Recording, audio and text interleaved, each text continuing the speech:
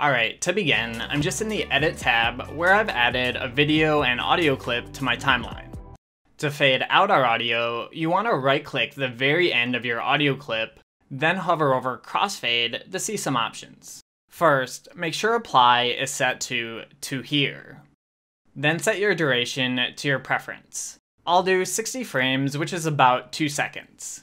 Finally, just click Add to add the fade transition to your audio.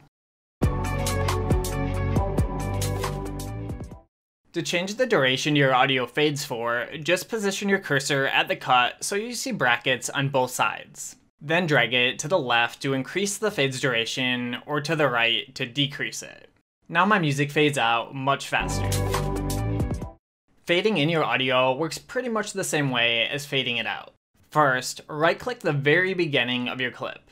Then go to Crossfade, but this time, you want to select Fade from Here.